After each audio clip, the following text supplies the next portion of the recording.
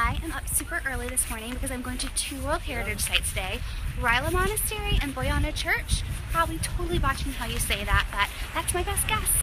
We just got to Boyana Church, which was built in the 10th century, and it is famous for its frescoes that were done in 1259 because they are considered a precursor to the English Renaissance.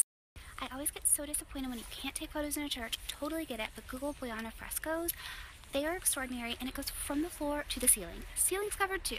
I just watched my snaps back and I realized I said English Renaissance instead of European Renaissance. So sorry, oops, change that. Trying to be factually correct here. Look how tiny this door is. I'm short and I had a duck, but I guess that's what you get from a 10th century church. It was too early to have breakfast this morning, so I thought we would have lunch at a reasonable hour, but we just did a stop for a bathroom break, and they said that we're not having lunch until 2:30, and this is all they had. I don't know what it is, but it's disgusting. I am at Rila Monastery, which was founded in the 10th century by St. John of Rila, who was canonized by the Eastern Orthodox Church, and is the oldest and largest monastery in Bulgaria.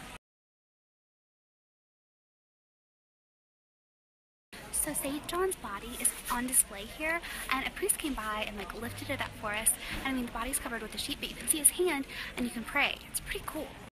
He lived in the 10th century. That's old. Total side note, but I ate at one of the restaurants, and they may have had the best meatballs of my entire life. They beat Italy. And I know I said I was stopping the World Food Tour, but a girl's gotta eat.